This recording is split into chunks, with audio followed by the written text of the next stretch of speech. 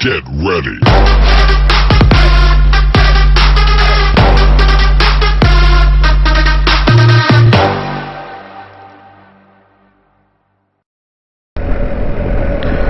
Well, hello folks, and welcome to my second ride out on my new bike.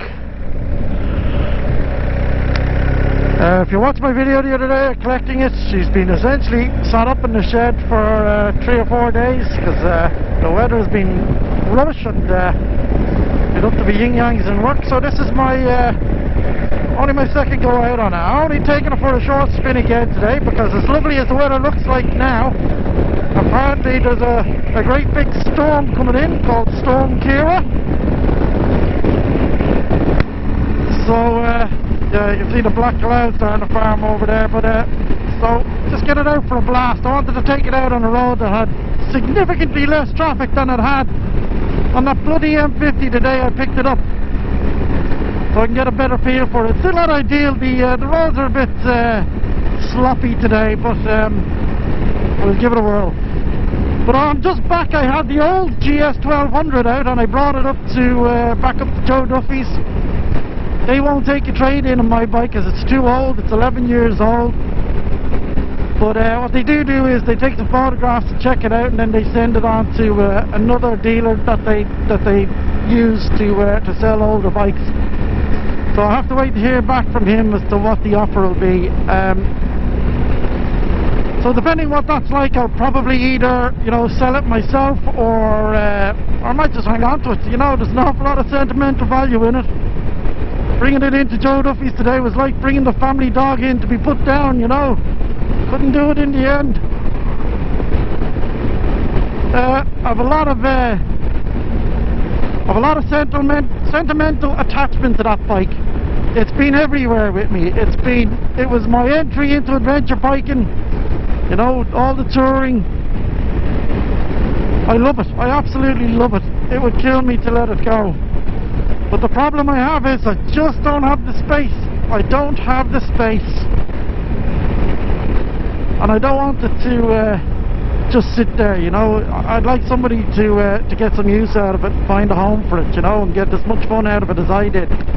So if anyone's in the market for a really cheap 2009 BMW R1250 GS Adventure with the boxes, give us a bell, get in touch. You know, it's got 97,000 miles on it, which isn't high, I suppose. I mean, in old days that was high, but on a modern bike that's not a lot. Apparently they can go to 200 and 250,000 miles. The engine on it is bulletproof, there's nothing wrong with it. There's a bit of rust on the subframe, and one of the auxiliary lights needs to have a wire soldered on it, but other than that, there's life in the old dog yet. Best bike I've ever had.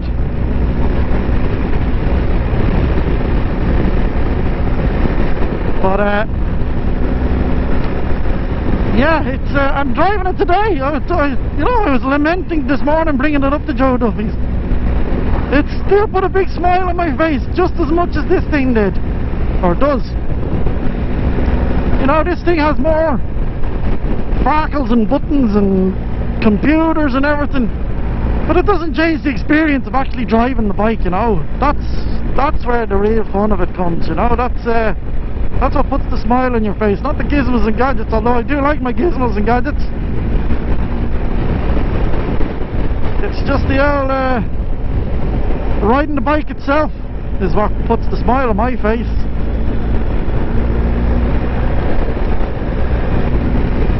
Yeah, the other reason I don't want to go too far is I'm getting a little error message here on the screen. You'll see the little exclamation in the triangle, and what that is that it's telling me that the battery in the key is almost dead and it's not getting a strong enough signal, and I've only one key, so that's the thing I don't want to get stuck on. Imagine going out here and the battery in the key down and then not being able to start the bike. I'll be calling the missus to come get me. So I need to get this short spin in to get home and then identify what battery needs to go into this key fob and swap it out. Yeah, the other thing I've noticed about this bike is the heated hand grips are unbelievable. My R1200 has the heated hand grips, but once you turn them on, it took a good 5 minutes for them to heat up. But these things, Jesus, they're full on pretty quick. Like, you know, I'd say 30 seconds flat, these things are up to full whack.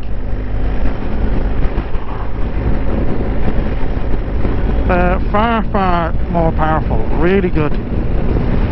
As I mentioned when I picked it up, because it's really noticeable today, because I drove the old R1200 this morning with the old indicator flappy paddles, and now I've gone straight back onto this with the Japanese single button here, and I keep going to cancel out the indicator with the wrong button. So that's going to be it's going to take a while to get back into the swing of things with it.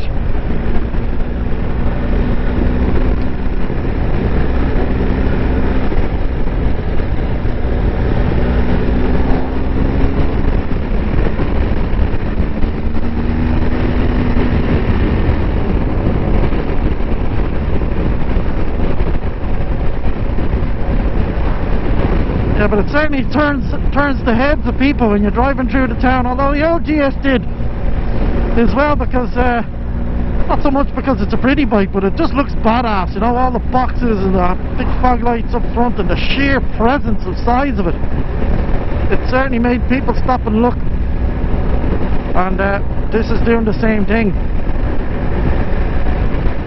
But when I posted the video of me picking it up, I was delighted to get an awful lot of comments and feedback back from people following me on YouTube. It's really really nice to get the comments back from people, especially when they're positive or constructive. Yeah, so the other problem I'm going to have now is that I didn't get the panniers with this thing, so I have to pick out a set of panniers. And I was going to go with just the BMW ones,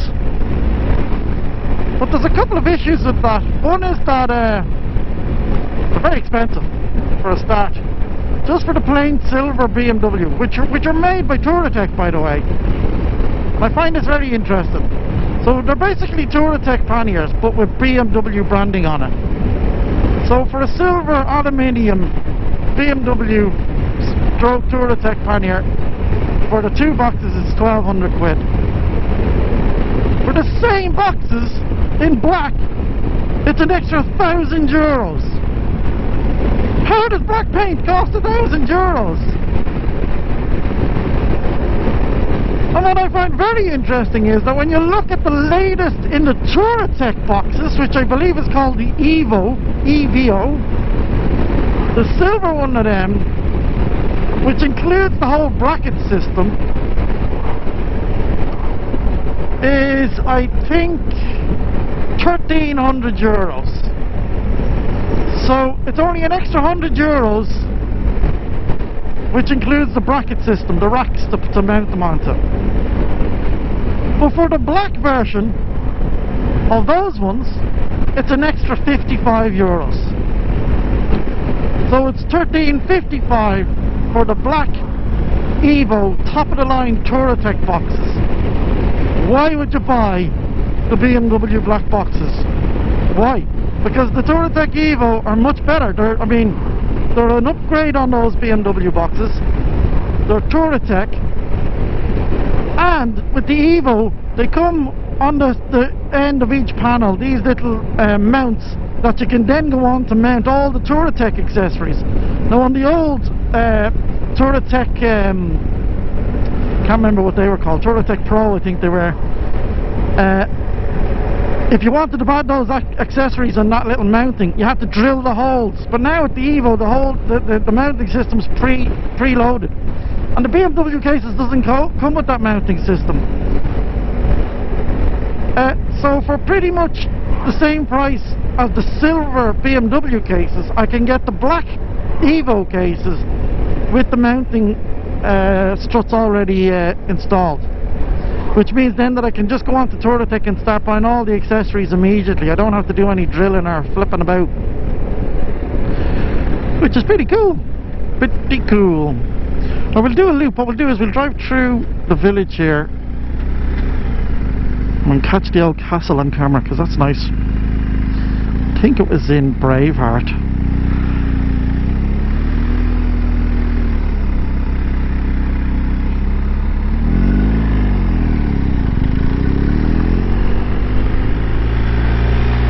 What I'm saying is that the panniers that I want are the Evo Touratechs in black.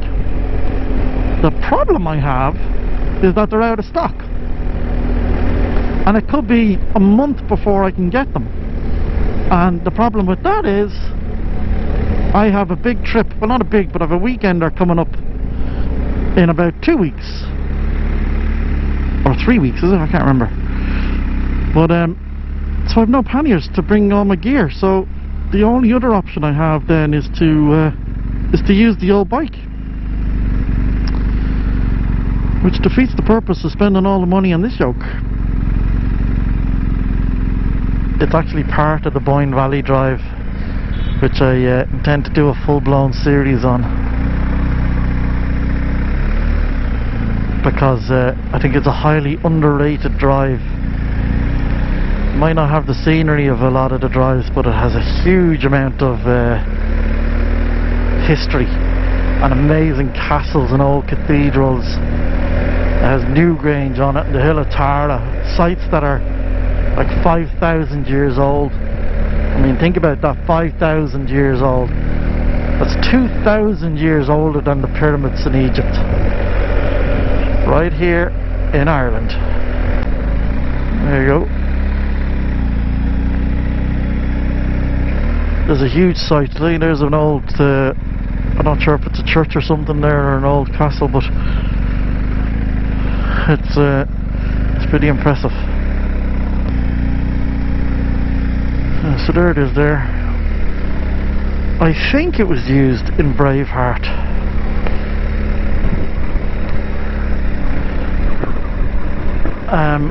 I could be wrong. I'm sure it's been used in a few movies, but that's the one that springs to mind. They do a phenomenal tour in it. I haven't done it myself. I've been into the grounds and everything, go around. The site itself is stunning, but you can actually go into it, and apparently it's very well preserved inside.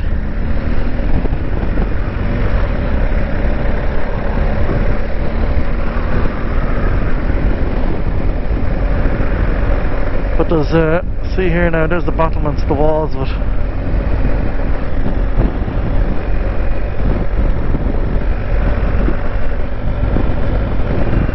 Let's pull in here and see if we can get a better view of it.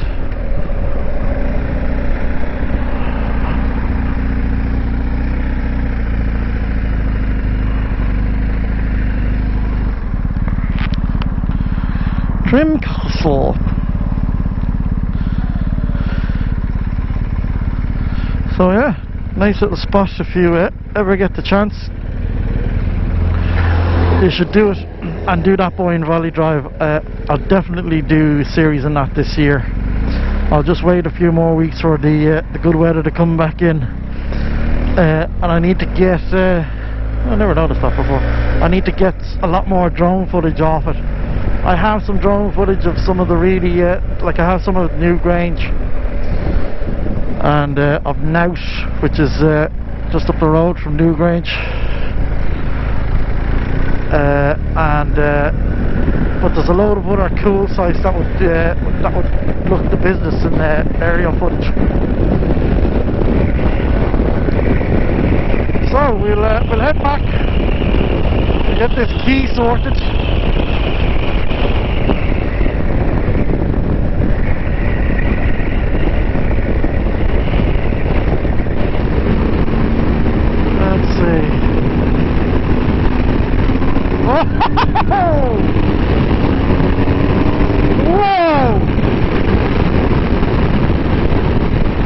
Wow! Okay, that was a burst. Yeah, you can really feel those shift cams coming in at the higher revs. And it's seamless, it just bursts into power. Wow.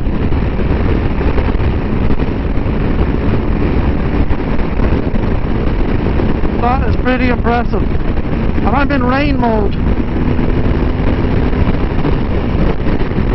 She's not operating at full power at the moment. In rain mode she takes down I think 20 or 25% of the power of the brake horsepower.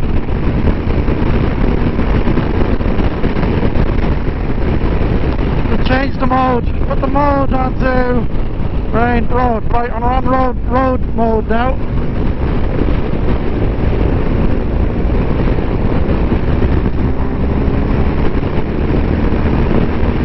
Get it up onto a bit of a straight.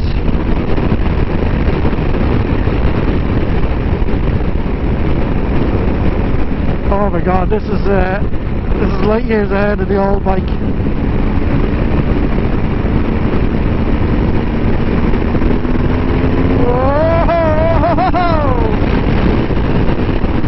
I have to remember I don't need to pull in the clutch for the gear change. I keep doing that. Still not used to this DCD thing. Woohoo!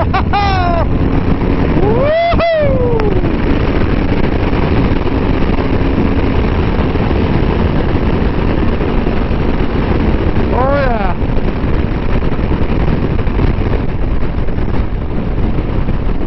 Oh yeah, let's take it down a bit. Oh,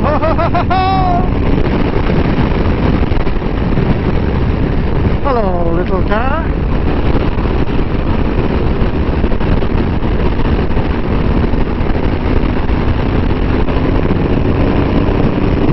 Woo! Goodbye, little car.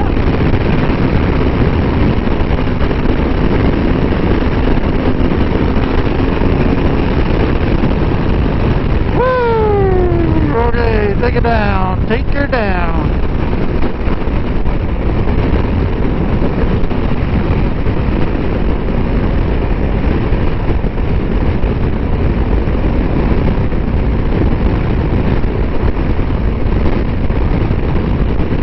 Woo! Oh, that was a bit of crack.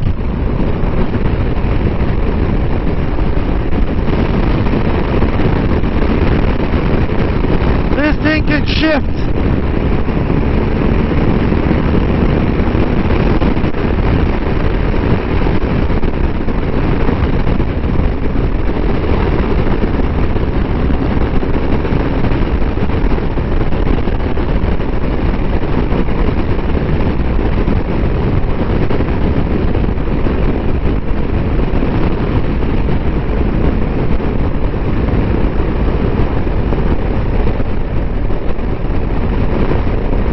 I've gone on to reserve.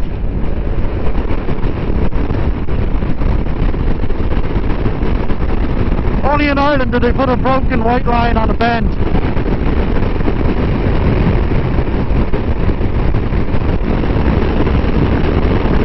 Oh yeah. Come on! Woohoo!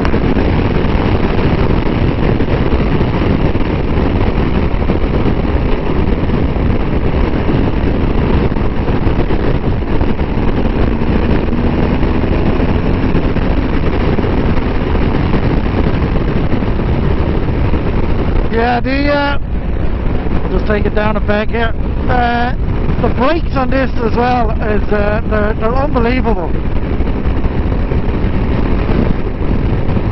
Much more powerful than my old 1200. They're full on.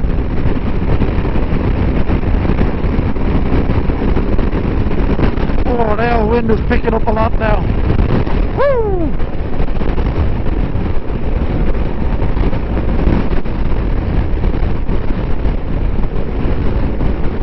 That is phenomenal. Phenomenal! But yeah, you know, you hear people say, oh, why do you need all that power? Well, because when you're overtaking or in a bit of bother, you might need it to get out. My philosophy on overtaking is do it as quickly as possible. Because the longer you're out there in the other lane, the more dangerous it is. So get it out and past, back in as soon as possible. You get these guys going out and they take ages to go past. That's just putting everybody at risk.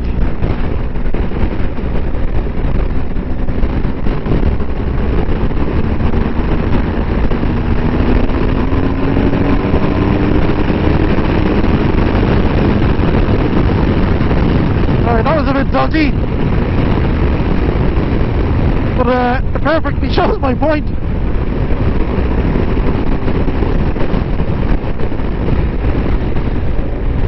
Anywho, I'll leave it there, folks. Thanks very much for watching. Hopefully we'll have some more fun and experiences on this bike for many years to come. Talk to you soon.